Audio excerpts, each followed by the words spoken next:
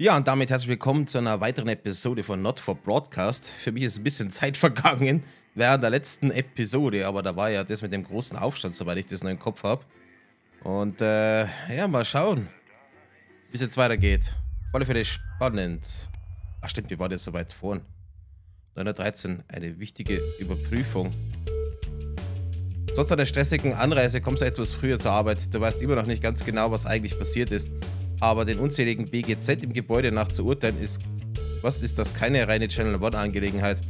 Die Theorie bestätigt sich, als du darüber informiert wirst, dass Boseman sofort mit dir sprechen will und unverzüglich in sein Büro eskortiert wirst. Du sitzt nervös draußen und wartest auf deinen Boss. Ah, schade, dass wir ihn nicht sehen. Wenige Minuten später taucht der Boss persönlich auf. Er sieht zerzaust aus und hat ein streng aussehende BGZ im Schlepptau. Ah ja, Winston, gut. Das ist Spezialist Abel, was sie wohnt im Gespräch bei. Bitte komm rein und setz dich. Der rotgesichtige Mann eilt in sein Büro und lässt die Tür offen stehen, damit du ihm folgst. Du warst doch nicht oft in seinem Büro, aber es war immer in makellosem Zustand und alles war an seinem Platz. Das ist heute nicht so. Wenn Boseman so nervös ist, dann muss es ernst sein. Also Alex, weißt du, warum du heute hier bist? Ja, vermutlich haben wir ein paar Sachen abgespielt haben, die man nicht hätten abspielen sollen. Boseman fixiert dich von hinten seinem Schreibtisch mit einem scharfen Wasserblick. Abel steht hinter dir, aus den Augen, aber gewiss nicht aus dem Sinn. Okay. Eigentlich nein, ich hatte mit den Vorfällen gestern nichts zu tun. Ich nehme an, es geht um eine Sache mit Disrupt gestern Nacht. Sag mal das untere. Was letzte Nacht passiert ist, war die Gipfel einer schädlichen und skandalösen Terrorkampagne, die Disrupt gegen diese Nation und Territorien führt. Boseman wirft einen Blick links hinter dich, wo die BGZ-Beobachterin steht. Heute habe ich es mit vorlesen. Und es ist natürlich unsere Pflicht, diese Fallen auszurotten, wo immer wir sie finden, um zu verhindern, dass so etwas wie gestern Nacht je wieder passieren kann. Also nie wieder passieren kann, oder? Ich wurde von Advance gebeten, alle beteiligten Mitarbeiter zu befragen und werde eine persönliche Bewertung deiner Leistung und deines Verhaltens einreichen, sowohl während der fraglichen Zwischenfälle als auch während der gesamten Beschäftigungszeit hier. Das kann ja nur ein gutes Ende nehmen, ja? Aber ich dachte, die hätten immer ein Herzchen für uns gehabt. Er lächelt dich kurz an. Keine Sorge, alles wird gut. Boseman sortiert ein paar Papiere, räuspert sich am Beginn. Gestern Nacht ist natürlich sehr viel passiert und ich muss heute einige Befragungen durchführen. Deswegen nicht länger als nötig dauern sollten. Antworte bitte kurz, klar und knapp. Du nix. Also fangen wir an. Fangen wir am Anfang der Sendung an und arbeiten uns so. Nach dem Angriff auf das Mannmann hast du recht verständnisvoll über Terroristen berichtet. Warum? Ich habe gezeigt, was passiert ist. Das nennt man Nachrichten und das ist doch unser Job, oder? Ich habe in einer sehr stressigen Situation getan, was ich für richtig gehalten habe. Das wäre richtig. Aber für ihn vermutlich das hier besser. Wie macht man das? Ja, natürlich. Und nachdem alles im Fluss war, konntest du nicht wissen, was als nächstes passiert. Du hast sicher getan, was du konntest, Alex. Wie immer. Boseman macht sich ein paar Notizen. Das kratzende Geräusch seines Füllers auf dem Notizblock wird vor dem steten Tick-Tack seiner schicken Uhr sag mal, was habe ich denn heute mit dem Vorlesen? Sag mal. Hoffentlich ist das bald alles vorbei. Als wir uns die Sendung noch einmal angesehen haben, ist uns bei einem der gewählten Kameraeinstellungen etwas Merkwürdiges aufgefallen. Das war, während alle anderen geredet haben. Wo habe ich es doch gleich? Ah ja, hier. Erkennst du das wieder? Mit einer ausschweifenden Geste holt Boseman das Flugblatt vom Noticeboard hervor und legt es vor dir auf den Schreibtisch.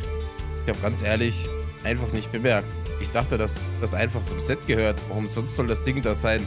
Und auch nicht im Bild?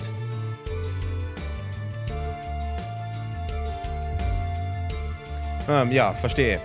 Ach, stimmt. Da war ja etwas, wo wir ja also das Teil, was wir da zeigen mussten. Ich erinnere mich wieder. Ja, verstehe. Du bist ja nicht für den Set verantwortlich. Du musst davon ausgehen, dass alles, was am Set ist, auch am Set sein soll. Du hast das Gefühl, dass einige seiner Sätze primär für die BGZ im Raum bestimmt waren. Ja. Danke, Alex. Und wieder für Abels bestimmt. Deine Loyalität ist erfreulich. Nicht gerade sehr subtil. Uns ist im Finale vom Noticeboard etwas aufgefallen. Boseman greift nach einer Notiz auf der anderen Seite seines Schreibtisches. Relativ am Anfang hast du eine etwas ungewöhnliche Entscheidung getroffen, was die Soundeffekte angeht.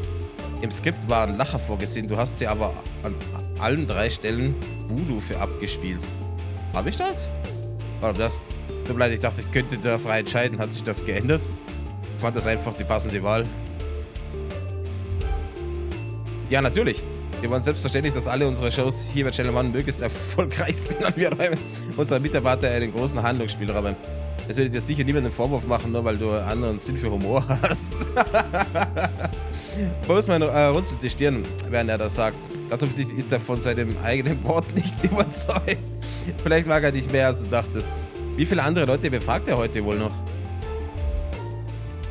Gegen Ende der Show gab es offenbar Probleme mit dem Zensurgerät. Postman hält kurz inne, steckt die Kappe auf seinen Füller und legt ihn sorgfältig auf den Schreibtisch. In den exakten rechten Winkel zu seinem Notizbuch. Auch seine Erklärung dafür, warum du im letzten Segment vollkommen akzeptable Sätze zitiert hast.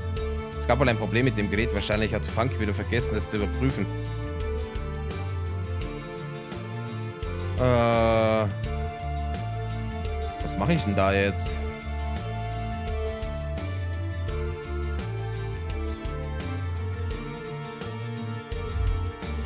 Machen wir das. Ja, es ist gut möglich, dass das Gerätefehler vorlag. Sehr viel wahrscheinlicher als ein Fehler. Was sehr viel wahrscheinlicher als ein Fehler eines solch kompetenten Teammitglieds. Ja klar, ja, mag ich. Wir lassen das sofort warten. So viel, wie wir dafür gezahlt haben, erwarte ich, dass es noch mindestens 20 Jahre hält.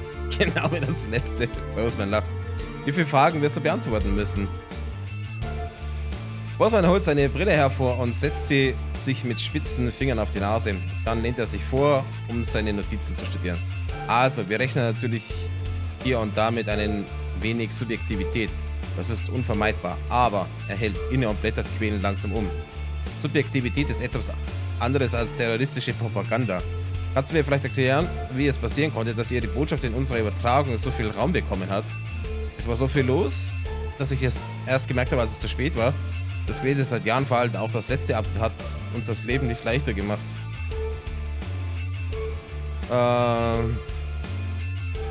Du machst Erste. Aus dem Augenwinkel bemerkst du, dass Special Able sichtbar hellhörig wird und gespannt auf die Antworten deines Chefs wartet. Nun ja, Unaufmerksamkeiten können passieren und bei der stressigen Situation gestern Nacht kann dir, glaube ich, niemand vorwerfen, dass du einmal kurz nicht aufgepasst hast. Postman lächelt dich warmherzig an und Able sinkt wieder zurück in ihre passive Haltung. Da wird es das Lächeln etwas bemüht. Ein lautes Knarzen durchbricht die wachsende Stille, als Postman sich in seinem Stuhl zurücklehnt. Das Band dieser armen Miss Projektham. Warum hast du es abgespielt? Hilf mir, das zu verstehen. Warum hast du dieses Band abgespielt? Als du seinem Blick begegnest, bist du fast überrascht, aufrichtige Sorge in den Augen des alten Mannes zu sehen. Ich hatte Angst, was das Schub wohl macht, wenn ich es nicht abspiele. Was es hat den Nachrichtenwert und das machen wir. Und das machen wir doch, oder? Nachrichten.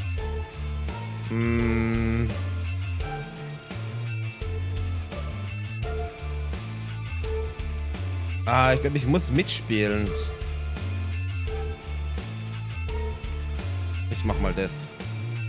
Das ist so, wie Postman langsam seine Brille putzt, bevor er antwortet. Nun ja, letzten Endes hast du entschieden, es zu tun, Alex. Ich weiß nicht, ob das an deiner Stelle auch getan hätte. Aber es ist wohl offensichtlich, dass du dachtest, es wäre richtig so. Und mehr können wir nicht von dir verlangen. Er räuspert sich und lehnt sich vor. Er lächelt wieder. Das war's dann, glaube ich, alles. Gott sei Dank, es ist vorbei.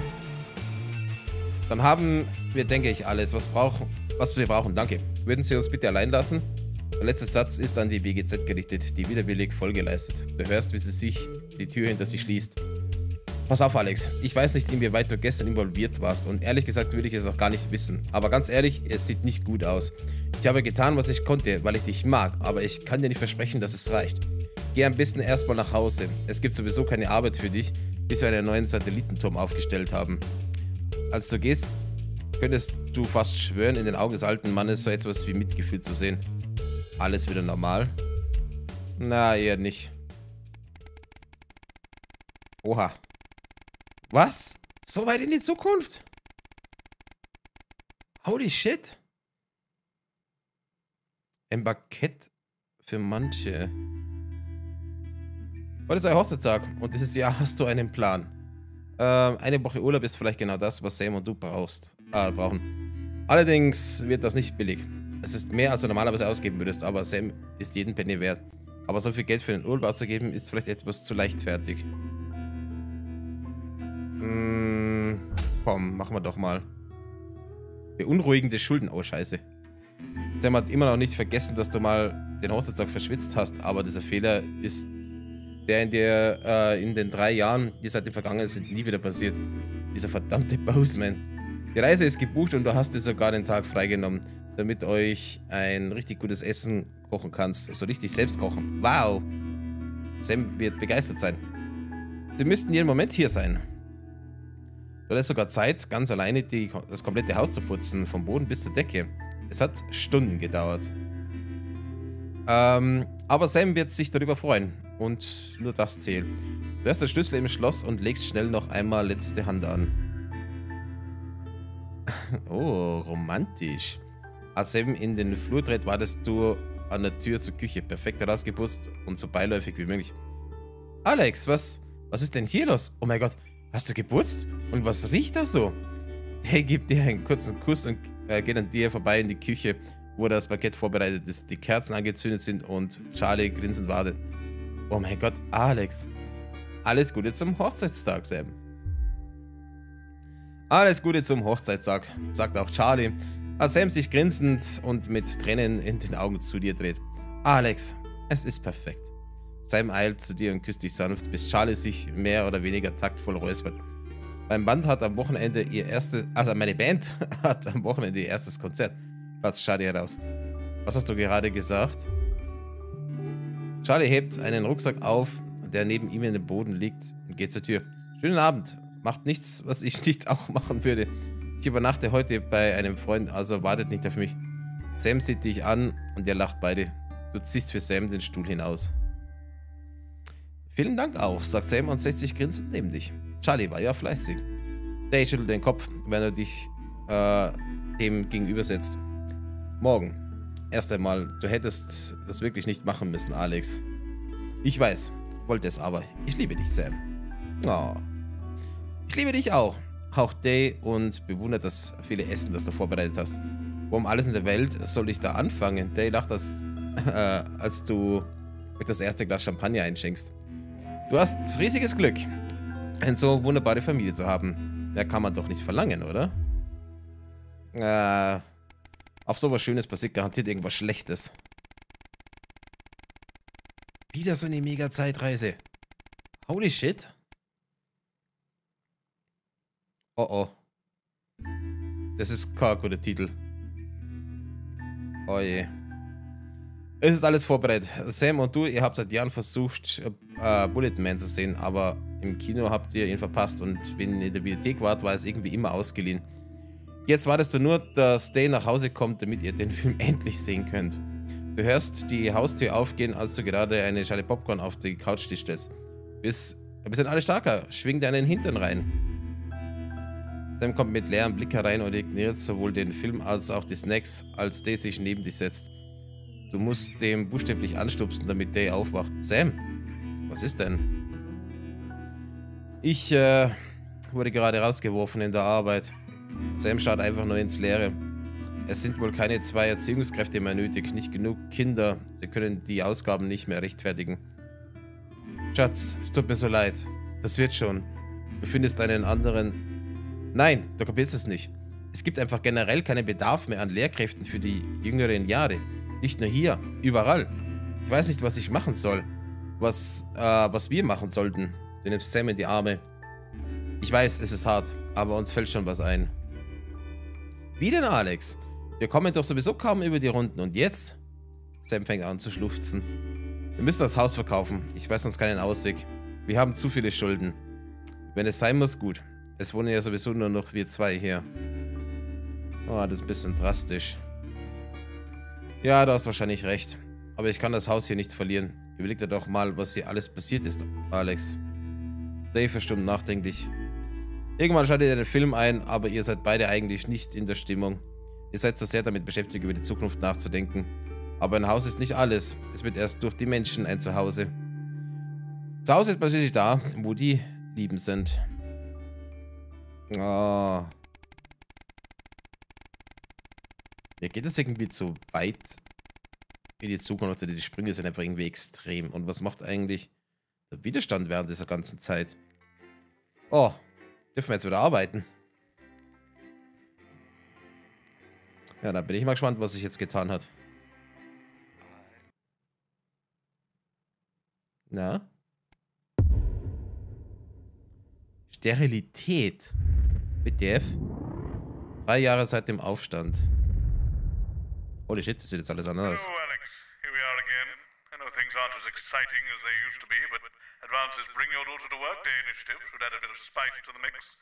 We make do, eh?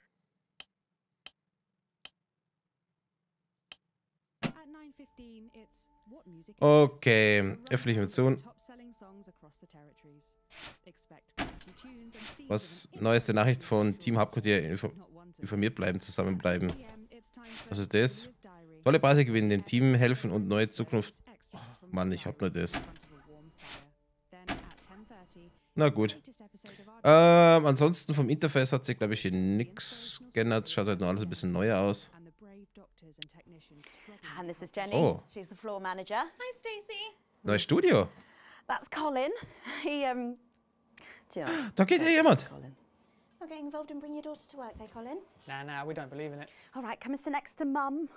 Believe in what? Just days. Ja, wir können da schon mal auf die 1 gehen, oder? Atta girl. 10 seconds, everybody. What, all of it? Monday's a myth. That explains so much. Okay, we are going in 5, 4, 3. Good evening and welcome to the NNN. I'm Megan Wolf. And who's this, you might be wondering? Well, it's Bring Your Daughter to Work Day here at Channel 1. So I'm joined tonight by my foster daughter, Stacey. Say hello, Stacey. Go fuck yourself. Wow. All right then, here are the stories that matter to you. First up, with Advance confirming that the nuclear fallout from the 20-week war is to blame for the drop in birth rates across the territories, we asked you what keeps you going. I know that I, for one, was quite deflated when I heard about this, but reading all your submissions has really put the smile back on my face. This is from Sonia in Larkfordshire. I've had plenty of time to fill, so I've started a new hobby. Since I started knitting, I barely remember that 85% of the country is sterile. 85%? It's 124 meters long. Thank you for that. And if you've started a new hobby, do write in and tell us about it. Next up, you know how we love your uncanny comestible coincidences. And I don't know about you, but I think this one really takes the biscuit. I'm not sure what I'm more impressed by, Stacey. The things our viewers spot or the unbelievable way our menu centers are now able to feed every team member every single day. Greg from Proddington has sent us this lovely photo of their breakfast, saying, I couldn't bring myself to eat my toast this morning because I could swear it bore the spitting image of the great Julia Salisbury's relatable face. Oh no, das war... Ah, nee. Of jam. Do keep those coming in. Come on, have a go. We've just got time for one more of your stories, and this one is an inspiring story of rehabilitation. That's it, just tell us who it's from, yeah, and then read it out, okay? So this one says it's from John in Stokely. Before I was convicted, I'd never read a single book, but since I was released from Betterman, I haven't been able to stop. I'm even working at a library, and on our lunch breaks, Mr. Wordyworth spell checks my tattoos. Okay, alles klar. Ah, Gott sei Dank ist vorbei. Ach, jetzt sehe ich es erst. Hier ist ja wieder das Logo drauf. You can do this bit, Stacey. No, you're right, thanks. Come on, give it a try.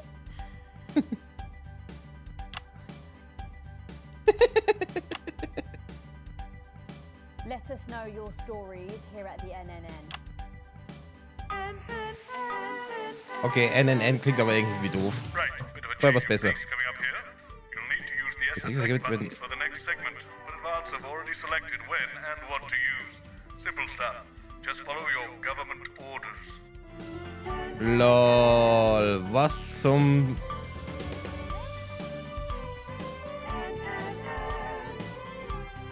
Und habt ihr nicht mal bessere Effekte jetzt so mit der Zeit?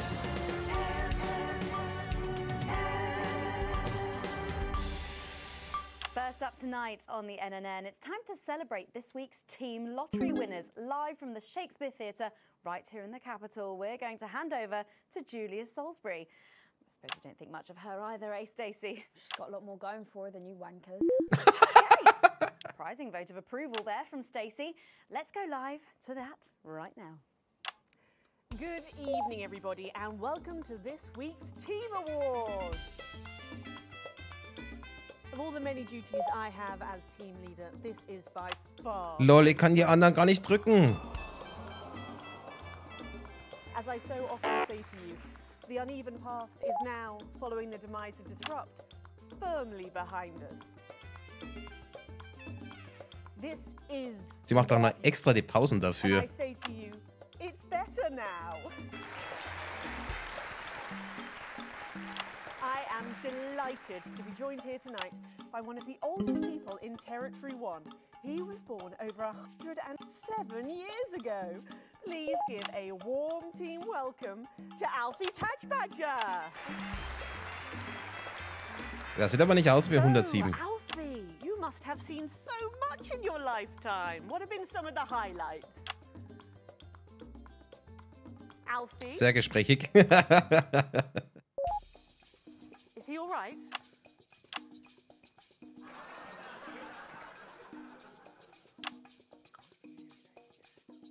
Ich glaube, er will einfach nicht reden. Oh. Turn it on.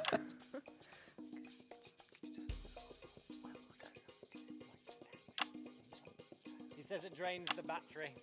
Tell him that we'll buy him a brand new battery after the... Mann, ich will was anderes auswählen hier. So doof.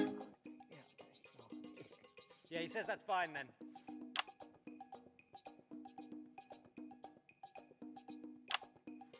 And I will help him with that. Yeah. If you would. Sorry, can't get the staff. Oh, Mann. So, Alfie. What?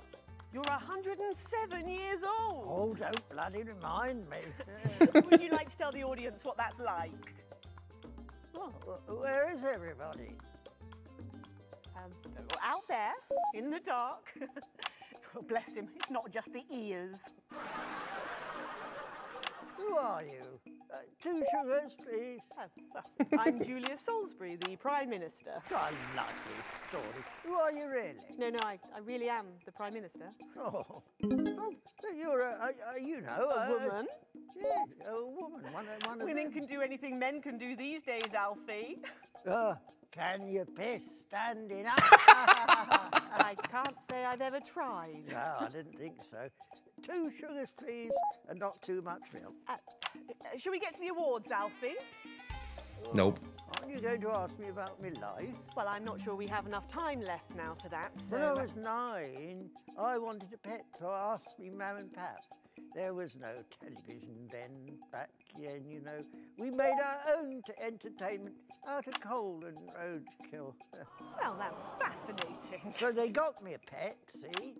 But it weren't a dog. They told me it were a dog, but it were a stone. A stone? Yeah. So I called it Patch, which was a popular name for a dog back then on account of the king having a patchy face. And I decided to introduce him to pretty little Gertie Thimble, who lived up the road. Oh, how romantic. She threw my dog in the river. That was the day I decided I'd never marry. And that's the secret to your long life? Oh no, I've been married 7 times, divorced 8. There was a mix-up with number 3. Die Verwechslung, wie denn das? Oh Mann. Are we going back to the home soon? Soon, Alfie. First, let's turn to the reason we're all here, the weekly Territory 1 Team Awards. First up tonight is a lady who really knows how to put in the extra hours. She works at a transition centre in Hamble-Bamblebury, and she has single-handedly allowed more families to unburden each other than any other nurse in Territory 1. Ist in das the uneven gut? past, she'd have been Nee. locked up. Tonight, she is being honoured as a team player. Please welcome Daphne Snister.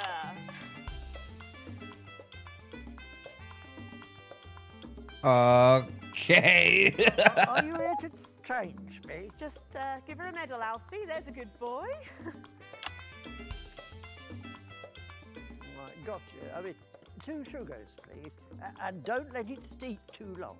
I think you're supposed to give me one of those. Oh. Well, There he goes. Look. Ah, der Arme. Up any higher than that. You'll have to go down now. Thank God those fractious times are behind us, and now the territories are thriving. Oh, in, as the actors said to the bishop. Yes, thank you. I've got it from here. Ja, sie ist immer sehr glücklich hier zu sein. Mr. Everybody. Now, open your envelope and find out what you've won. Crikey, don't hold back there. She's tougher than one of Peter's homemade Eccles cakes. Got it. Und On a kaputt. holiday for 2 in Territory 15. It used to be called San Palmerino, didn't it? I believe it did, yes. Why couldn't we have stuck with that then? It's easier to remember. We're all one nation now. Hang on a minute. Isn't it still on fire? Daphne Snister, everyone. Na, das wird nicht zensiert. What about my change? I've been in these wide fronts for 3 days now. We'll get to that, Alfie. Oh, right you are, love. Next up tonight is a couple from Farnley who, after a rocky start losing Ach, mich würde schon mal interessieren, wie das Ende dann wäre, wenn man dann pro für sie ist und auch für sie zensiert, aber für Disrupt einfach nichts einspielt. And petting zoo in their local area for all the local children to play. Please welcome Otho and Lobelia Jackson Randiganis. Die schaut auch wieder verrückt aus. You know, when I was in the trenches, I had a pal called Scotty Wilson. He was from way up north, so I didn't understand a bloody word he said. But he were my best mate. Should we describe them for ourselves? Probably for the best. And his best mate was Smudger Ace. There was them. Fiddly Eric, Unstable Terry, and of course, Leggy Sydney. She were a girl. But she had a boy's name, so they shipped her to the front anyway. First girl any of us has ever seen close up. She's dead now. They all are. Smudger and Scotty never made it home. Fiddly got shanked in Frankfurt prison in an argument over an olive. And Terry, he exploded quite so. Sydney got a fatal skin condition. Scratched herself to death. It makes you think. Thanks, Alfie. Great contribution. So, Otho and Lobelia, a petting zoo. After we lost all our wealth, we discovered there were actually people who had never even owned a pony. I used to have 3. So we decided to do something about it. That's the type of people we are, you see. Advantage of a private education, probably. Well, I'm sure we could debate that all night, but there's no time. So, let's see what you've won. Yes, but before we do, there's something I wanted to say to you. Oh je, was kommt jetzt? Every citizen of the new future has my ear. Good. When Advance came to power, you took all of our wealth. You took the shirts off of our backs. Quite literally, in my case, I used to collect shirts. Well, you might as well have the rest of it, too. Oh, security! Oh God, not again. If I've said it once, I've said it 1,000 times. Pennies and the news are not good bedfellows. Keep those flaky bits off my channel, Alex. Oh, das zeigen wir natürlich. And you are? Oh, no. Nein. Right, and it isn't fair. You tell him, girl. That's my wife, you know. Oh, no, you don't. You can't mix pearls with swine. It isn't right. We used to have 3 horses. They did the pickled hung well. And now what have we got? 2 mangy gets one mongrel dog called Kenneth and a rooster that won't bloody shut up! Can we get this over quickly with, please? As the actress said to the bishop. Ja, nee. Here we go again. Hello. Sag mal, da wehrt sich doch nicht mal.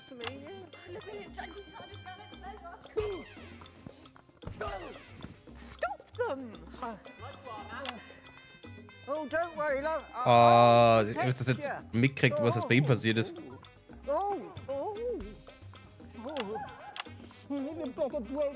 Was machen die? You know, this reminds me of when I was in the 20s. Ach nee. Ja, ich wieder Minuspunkte. Promenade at Shining on Sea and watch all the pretty girls on the beach. Everything was black and white then, of course. We'd visit the Penny Arcade and try to win a block of Was zum Teufel? to take home for the family. Er schlagt sie nieder. My Lord, in those days, you had to win it. Oh, it was so much simpler back then. Boys were boys, girls were girls. Everyone else was recruited by the circuses. There were loads of them, you see, circuses. Sehen die eigentlich die anderen Screens auch? Candy floss. You'd hear the music. Aber vermutlich nicht das, was übertragen wird, oder? Drifting over the nearby fields. My mum used to call it the most magical sound in the world. Sind die jetzt... Na, die sind jetzt nicht tot, oder? Before she lost her hearing after giving a particularly loud round of applause. Did you ever go to the circus? What's that, Alfie? The circus. Yeah, oh, never mind.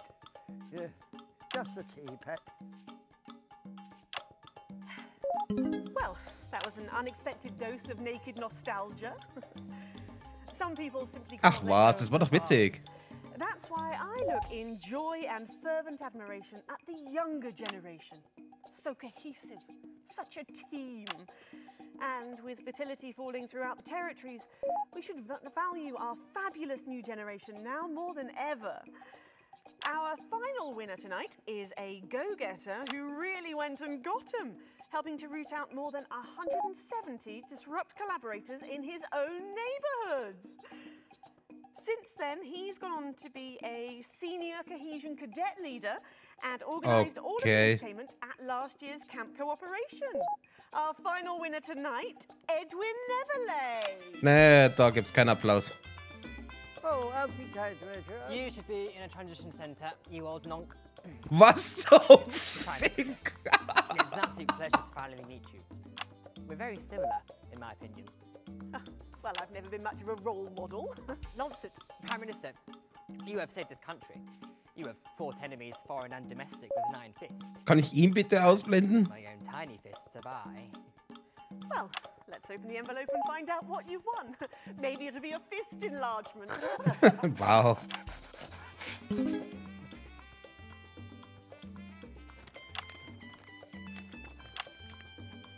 Und was kriegt er?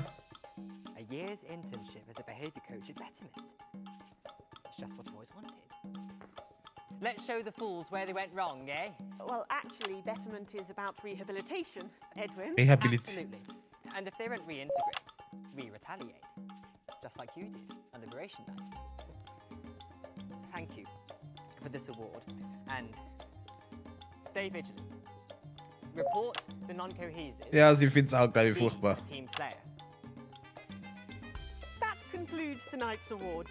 Join me next Oh week Mann, and ich hätte den hopefully gern things will be zensiert. a lot more normal. Back to you, Megan. Prime Minister Salisbury there. Okay, at a halbwegs normale Leute wieder. full team awards ceremony. Any thoughts on this week's winners, Stacey? The nurse was fucking scary, the pretees were saggy, and that little prick will never lose his virginity. Okay, well, succinctly put there, if a little profane. After the break, we'll be going live to a star-studded premiere. You won't believe who's on the red carpet tonight. Don't go anywhere, we'll be back after this. Ah, shit, Werbung mal wieder. One of the... What's that? You're off already? Was? Feierabend? I know Was? you had to take the day off work for Junior, but... Oh, I see. No luck still with Theodore. I'm so sorry, darling. Was zum... I'll speak to you later. Oh, Alex. Completely forgot what I was going to say. Blast it all. Still, I'm lucky to have her. Was war das denn? Okay. Disaster. Yeah, that. It's just like having him back in the chair. you reckon he's watching us somewhere? Okay, ich will mal ganz kurz bei der Werbung reinhören.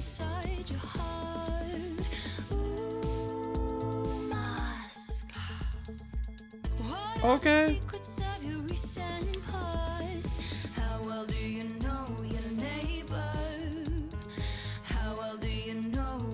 Ich meine, das ist halt mega Propaganda. 80er lassen grüßen.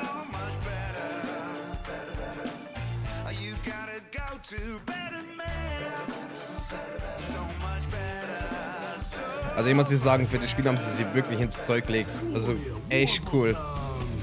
Ich habe immer noch nicht das Making-of gesehen.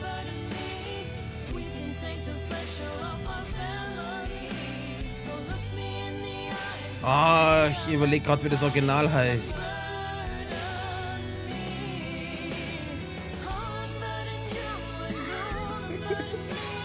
Es ist einfach nur Comedy. Song of the Near Future.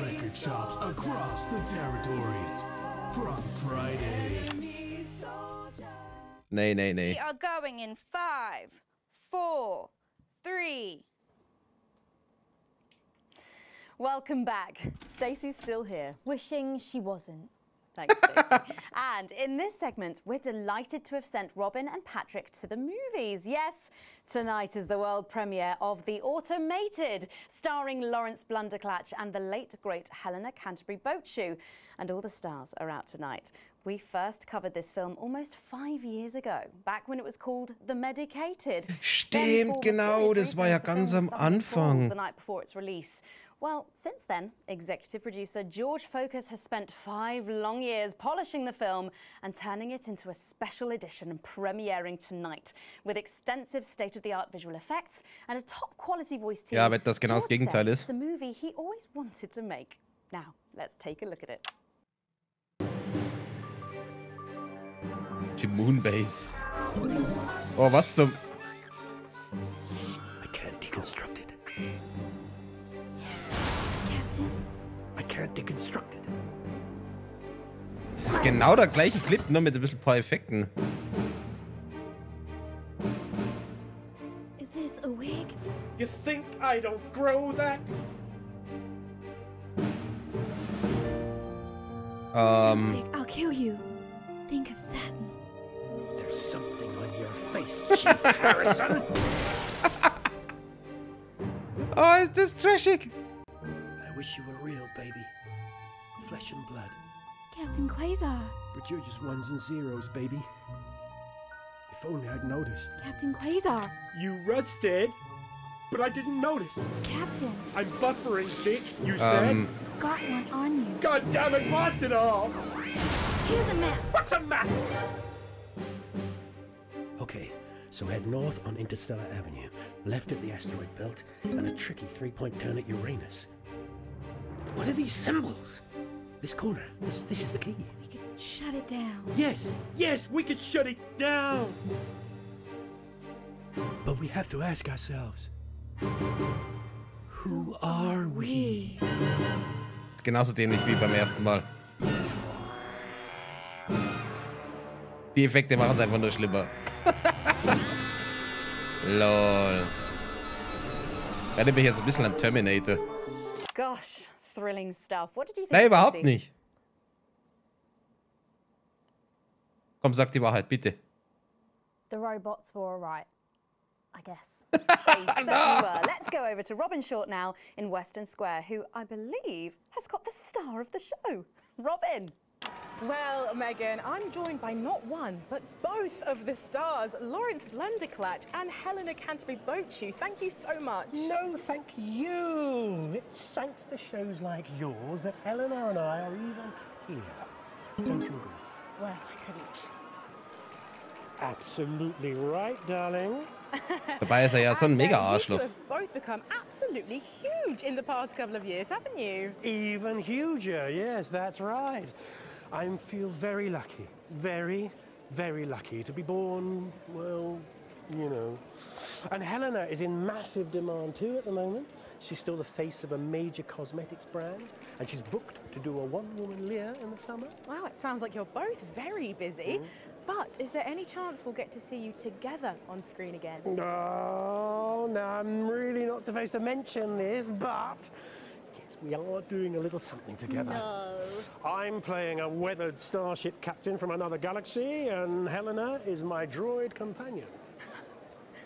Also sowas Ähnliches wie jetzt gerade? I spend 7 hours in makeup now.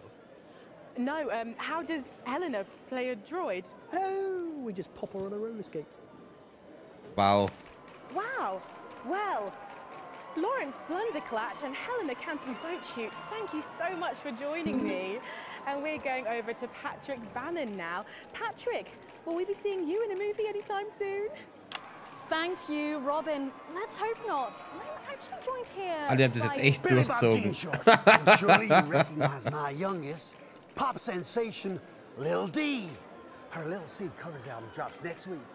Actually, we were expecting Lil C. Is she? She's around. She's not been feeling very well. She's put me in charge. Has she? Well, the courts have. They gave me stewardship over her estate, her finances, and her internal soul. Praise Craglar! Praise Craglar. Wow. But is she coming just because we've got some questions for her? Well, she might be along later, but as her legal and spiritual guardian, I'll be happy to answer all and any questions on her behalf. And Lil D, was it? Well, you look great. Oh, thank you. You know what? I feel great. Well, who are you wearing? I'm wearing Little C and you could be too. Really? Ganz ehrlich, so eine Premiere wie da, das wäre nichts für mich, das zu besuchen. It's called Oh, what a unique name. Zürich gibt es ja immer wieder dieses Filmfestival. Ich hab's noch mal überlegt, dass ich da mal hingehe, aber ich weiß nicht. Zu den Promis kommst du dann eh nicht wirklich hin. Und dann ist es eigentlich nur für die Presse, die ihre Fotos machen und Interviews, so wie da jetzt. You know, this hat costs more than my second jet. Feel that? Feel that? Yes, it's a nice hat. Person. And Forbes magazine has named me the youngest self-made success story ever. Da geht es noch echte ganze 10 Minuten hier. For anyone wanting to follow in your footsteps. Absolutely. All you need to succeed on your own is your family's financial backing and pre-existing fame. It's not rocket science, people. Oh, well, but in sadder news, am I right that Lil C is going to be retiring from music? Yeah, I'm afraid so. I'm sure you can imagine. At 25, she's far too old for pop music. Bitte was? Mit 25 zu alt für Popmusik? So, her best of album is out now, and she's touring that later this year. Ah, sie, was sie machen, die machen dann Best of und später kommen sie dort wieder, damit die Leute halt jetzt das Album kaufen. But it's been a long and varied career, as you can imagine. She's very, very proud of herself. Oh, and if her health's bad, then maybe it's for the best. What's wrong with her health? Oh, yes, her health. Her poor health. And it's surprising. Ah, so viel Klischees auf einmal. Curse you, Zaytan! Damn your intergalactic justice! Oh, yeah. Well, we better be letting you get back. Those babies aren't going to sell themselves, or possibly at all. Billy Bob, Lil C. Oh shit, haben wir da jetzt Jesus oder was? So much for joining me, and do pass our best wishes to Lil C. Who? Oh. Now, it looks like Robin is with a music legend who actually is irreplaceable. Is that who I think it is, Robin? It absolutely is, Patrick. Jesus, I almost can't believe you're here. How have you been? You know, I like to walk amongst the peoples every now and then. It makes them feel close to me. Right, yes. And to be close is to be human. And to be human is to be apart.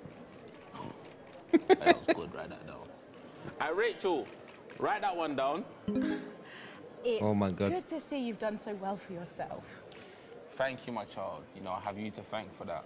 If it was never for your show supporting me and my music, I never would have transcended. Now, there are rumours going around that you might be running for office. Is there any truth to that? Yeah, that's absolutely true, yeah. Was, echt jetzt? But you're aware that elections have been suspended in the territories. No, I'm not running to be no prime minister. Oh, you're not? No. I'm gonna be king of the moon. King of the moon? Yes. No, sorry. You're running for king of the moon? No, not running. It's my birthright. Da ganz leicht an der Klatsche. To do with promoting your Alter, gibt's hier eigentlich irgendeinen, der hier normal ist? Hush now. Cynicism is so unmoon. Unmutig. How long will this last? Will it go the way of last year's living as a mouse fiasco? Or maybe your foray into ventriloquist beats? I don't make the moon rules. I merely live by them. So, are you looking forward to seeing the automated? You know, I don't believe in film.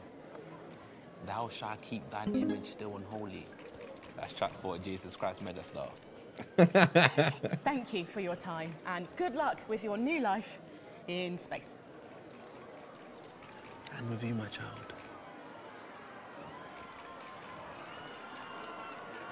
Ihr Gesichtsausdruck dabei ist einfach geil. Well, Megan, that's what success looks like.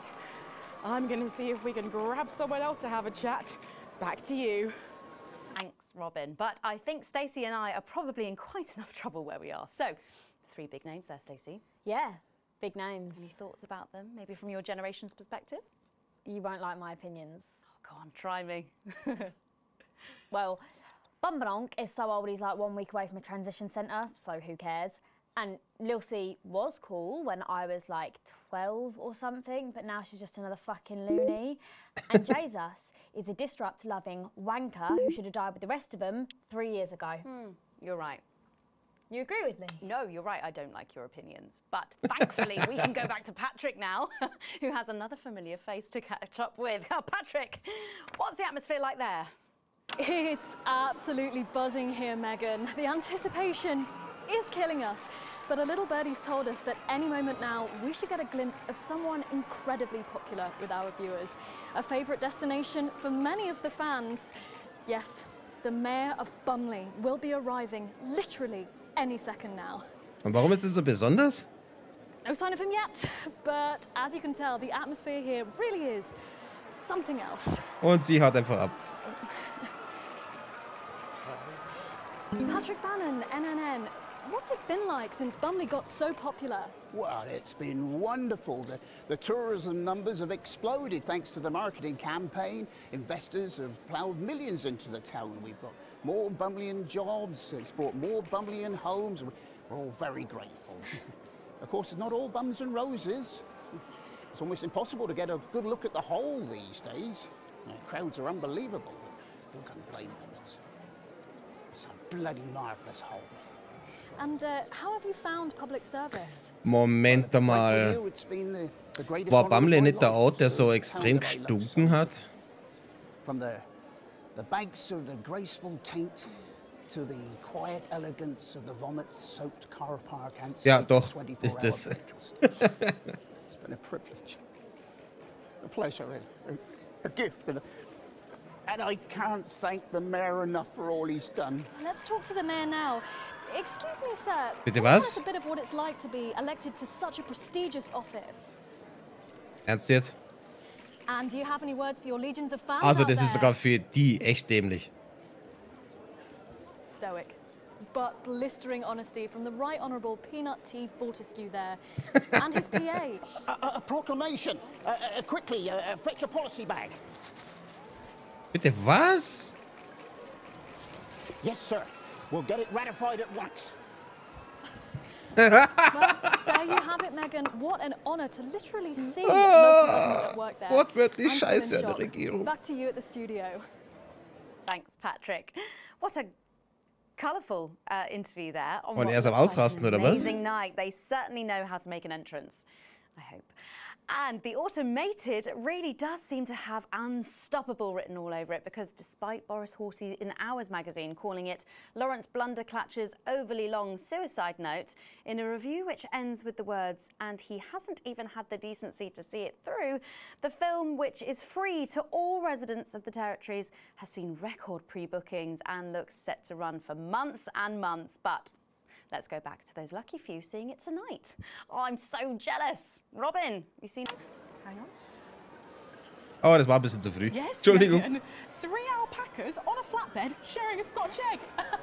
But I am just delighted to be joined by legendary CEO and party girl, Sophia Remington. Welcome back to the N&N, Miss Remington. Always good to be getting free advertising, Robin. So even the heroines of capitalism get to take the night off to go to the movies. Did you say heroin? No one said heroin, Miss Remington. So modest. So, what are you most looking forward to tonight? The after party. Ha, of course you are. But in the actual film? Oh, in the film? The robots. Oh, the brand new computer-generated special effects, eh? We built them, you know. The computers? The robots. Die ist gar nicht voll auf Droge, There oder? was a meeting. I know, I was there. I probably called it. Who can remember? And I was there with my science guys, the hottest geeks on the planet, by the way. And I said to them, if they want robots, let's give them robots. Didn't I? Sure did, Miss Remington. But I thought they were computer-generated. And they looked at me baffled, because there's me telling these super brainy guys to make functioning killer robots when even our best-selling toys catch fire. But I said to them, at Remington's Fist, we can do anything, anything! And then there were some shots, and maybe a line or two. And then when I woke up, Jean-Claude told me that the geeks had said that they were definitely going to build the goddamn killer robots like I asked. Okay, but in the movie... And I did what they said, and I stayed away from the lab, because those geeks sure like to surprise me. But I will go in there tonight, and I will see my goddamn killer robots. Do you understand me? Yeah, I mean, I've got a press release here that does say the robots The robots are not computer-generated. And Miss Remington needs to take her seat. Thank you, Jean-Claude. Ex-Special Forces. Best type. You should get one. Shall I escort you in now, Miss Remington? Absolutely. The robots will be in there, won't they, Jean-Claude? Of course, Miss Remington. Okay. Ja, sag ich auch. Thank you, Sophia Remington. Gosh, I think I got a little bit high just standing near her, Megan. Thank you. Thanks, Robin. Lucky you, and enjoy the movie. The Automated opens in cinemas across the territories this weekend. What a star-studded event, eh, Stacey? Who cares? No one goes to the cinema these days. Of course. We'll be back after these messages. Ja, schon wieder Werbung. I still go to the cinema. You should get yourself a video recorder, like the one at the home. Yeah, I've got a video recorder. It's just not the same, is it? You're right, it's better. No unevens chatting and chewing all the way through. Oh, what about a kiss and cuddle on the back row? Doesn't that happen anymore? In public? What's wrong with you? Okay, liebe Leute, ich muss an der Stelle mal kurz einen kleinen Cut machen. Ich komme gleich wieder. Okay, da bin ich wieder. Und es geht auch gerade schon wieder weiter. Nothing's wrong with me. Feeling better? All right, you are. We've got to get set up for heat rash. I think Ronnie's on something. I know he is. It was on his rider. Apparently it's medicinal. Ronnie's always high. Give him orange juice. My God, she speaks. He's a stupid cunt. And just like that, you wish she wouldn't. Okay. Oh, scheiße, jetzt habe ich meinen Kopfhörer ausgesteckt. Das ist super. Einen Moment. Oh, here's So. Megan. She's going to be interviewing you. Hello. Hi. This is her... this is Stacey. Oh, wieder eine große Interview-Session. Wird dann wieder tanzt hier. Fuck off, Ronnie. No, I'm sorry, but if we can't be polite, you're going to have to wait in the dressing room. Whatever. Do you want to go and wait in the dressing room? Hmm? No. No what? No. Thank you. Okay. And sit up straight. You're ruining my shot. That's 10 seconds, everybody. No, Co. Fucking right, Noko. What's that? What's no? Bring in 5, 4, 3. Welcome back. For our final segment tonight, Stacey and I are delighted to be joined by Heat Rash. Their new album, Girls and Why We Love Them All, comes out this weekend. So, let me see if I can get this right. It's Nolan. I write the songs. Ronnie. That's what it says on my tattoo. Oh, you've got a tattoo of your name on yourself. Okay. In case he forgets it. This raconteur, you must be Chinny. Stop. Why do they call you Chinny? It's because of this ugly old thing. I don't know what you mean. God, you're so fucking embarrassing. Dale.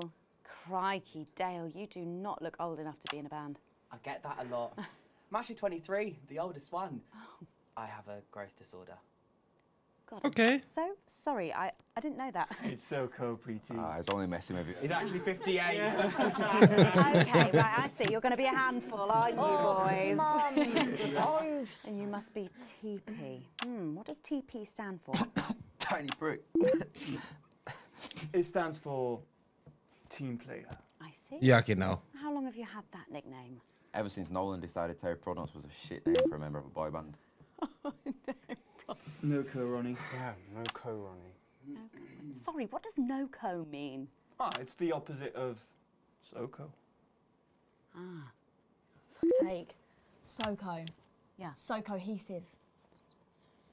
You pretees say cool. Right, okay. Thank you, Stacey.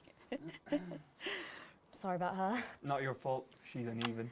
So, you guys met through a popular show on one of our rival channels, didn't you? Yeah, team players with a Z. So, how did that work then?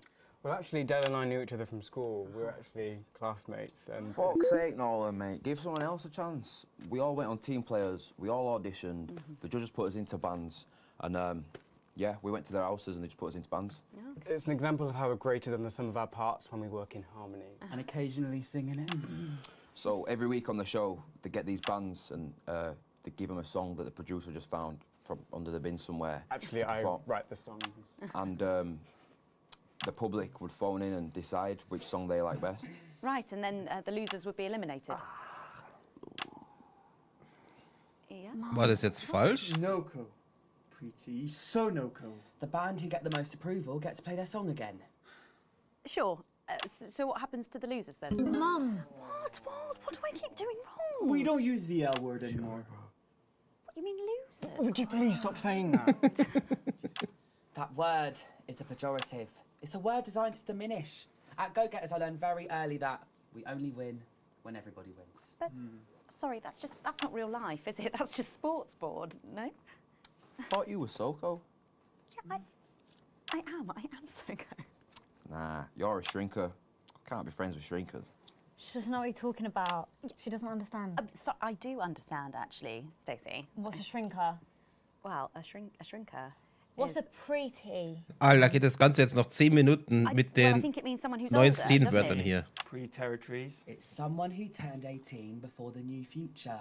We call you pretees. Unevens. Mimis. Nonks. Oh, man. She's old. She can't help it. That old. I'm trying to help you here. I don't think I need your help. See? Total Mimi. Is that so? Yes, obviously.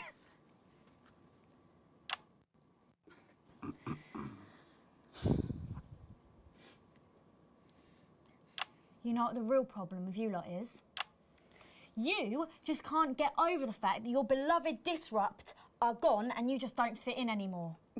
But the truth is, Disrupt were violent, no-co pricks being led by a fucking psycho. I'm glad they lost, and you should be too. Listen, not everyone over 30. Also, wir sind jetzt ganz weg. Not everyone, no, but one fuck-off lot of you did. SoCo, Stacey. SoCo. Das klingt so falsch, echt. We've all learned maybe a little bit more than we expected to there.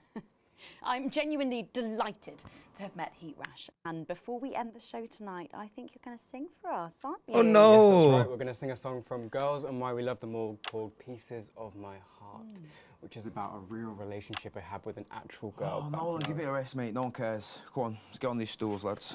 Right. Aber ich bin mal gespannt, was sie da abliefern werden. Was wird das jetzt? So, Stacey, can I get your contact? Oh, she's 15. Go on, piss off and sing your song, Terry. Geil. Geil, geil. So, here they are with their latest single, Pieces of My Heart. Are you excited, Stacey? Nein. Not for me, no. I only listen to blip music and a bit of jizzcore. Pop music is... Ah, yes, I know I meant to mention this earlier. Apparently, these newfangled boy bands change singer all the bloody time. Try and follow along, eh? Keep the shot on whoever is currently singing the lead vocal. Ja, ja, sehr gut.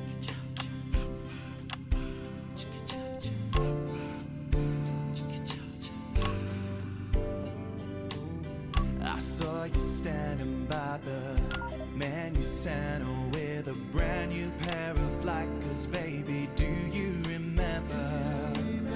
You took the first of the pieces of my heart. You wandered into a bush and grabbed a vodka and stank. Took our assets and our wealth and drew them out of the bag. I gave you little pieces of my heart. I didn't know two hearts could ever feel like this, girl. It's like you were custom made for me by Remington's fist. I take all of the loves that didn't last and leave them in the uneven past. Share the new future as my bride. You snatch me inside. Okay, ich glaube, das ist bis jetzt echt der schlechteste Song. All the times that you cried, as my old man used to say, you blow me away. I just want you to stay. I don't want you to pay. You make me crazier than Neil today. On Liberation Night, girl, I was sitting beside you. We sat there shaking all the way through incisors. We held each other as things fell apart.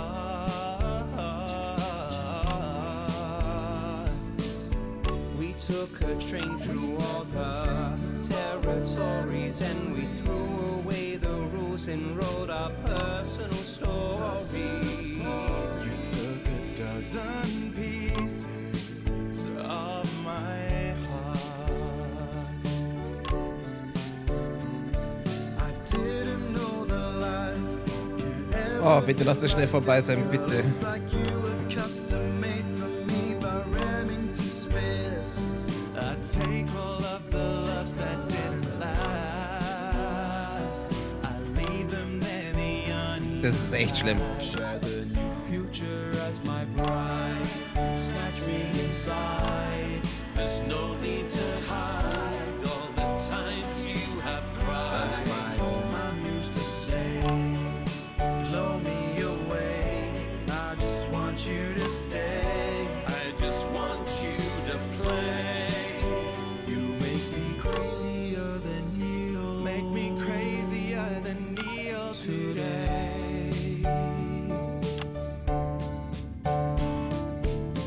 And now I'm staring at your membership card. There's your picture beaming brighter than a handful of flaws. I'm trying to find the pieces of my heart and leave them in the uneven parts. Share the new future as my bride. You snatch me inside. There's no need to hide all the time. Also für Live-Schnitt bei so Songs war echt nicht der richtige.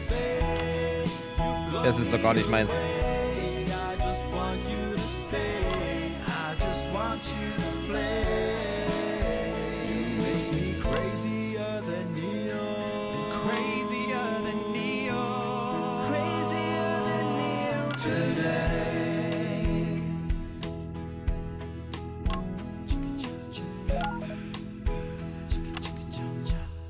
Oh, Gott sei Dank, es ist vorbei. Fantastic, thank you, Yves. That was actually really good. Best of luck. Thank you for coming Fand in. ich nicht. Überhaupt It's nicht. almost time for final thoughts tonight. And I've actually asked Stacey to write a few, and they're just being programmed onto the auto cue now. Now, I have no idea what she's going to say. So, fingers on that bleep button in the broadcast room, just in case. Take it away, Stacey. My name is Stacey. I guess you know that by now. Don't know why I put that in there. Anyway. I don't watch the news. There's no need. You hear all the important stuff from your mates, so I don't know what's Das ist considered falsch. important anymore. But I'm pretty sure that it's not rehash movies and fucking boy bands, so anyway. I'm going to talk about what's important to me. When Advance were first elected 6 years ago, I was 9 and in a home. Not a family home like you call a home. This was a state children's home. It was fucking awful, actually. It was like a Charles Dickens book. The roof leaked and the walls were damp some mornings. The food was bad. Drugs and alcohol were everywhere. No one cared. You had to watch your back all the time because there weren't enough staff to manage us. And yes, as you'd imagine, there was a lot of... Some bad stuff went down there with some of the staff, okay? Not Oh, all of Mann. them, but the others knew, and they didn't stop it. And then Advance won the election. And like a miracle, things started to change. They got better. We had nicer food. The home was not just repaired, but redecorated and kitted out with books and sports stuff and musical instruments and video games. Most of the staff were fired, and the new ones, which there were more of, spent time talking and working with the bullies. And you know what? A second miracle. It worked. The bullying stopped. Life, my life, got better. Because finally, there was enough money to do the good things, and Advance had the guts to do it.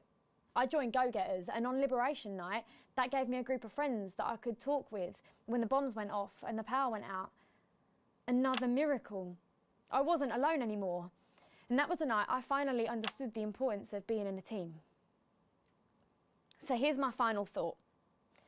I know the people who were doing better under the old system long to go back.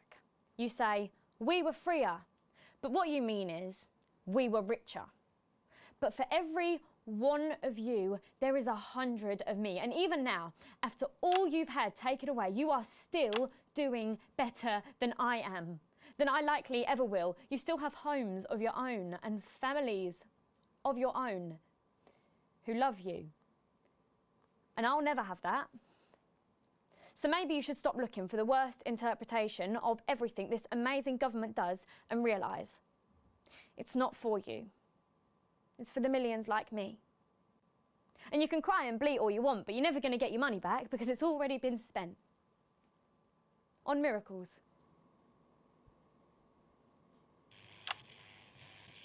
Wow, thank you. Thank Oh ja.